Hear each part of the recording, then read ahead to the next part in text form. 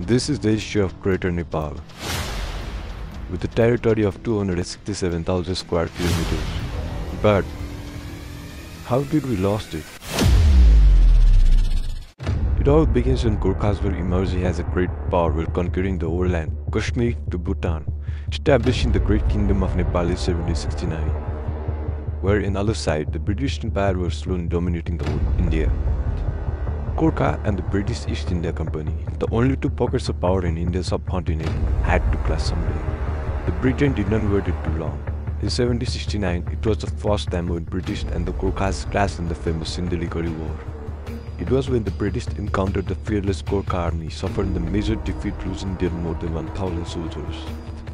The British were afraid of Gorkhas and avoided any confrontation for over 50 years, until the final showdown, the Anglo-Gorkha War in 1814, which lasted over 2 years.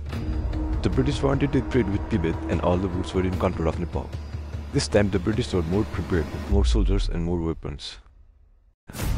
The British started attacking from 7 different places and managed to capture some areas of Nepal. This causes both sides to suffer a major destruction until they reached the middle ground and signed a Treaty of Sugoi. As a result, Nepal lost 1/3 of its territory, giving birth to the map of modern-day Nepal. And thank you for watching.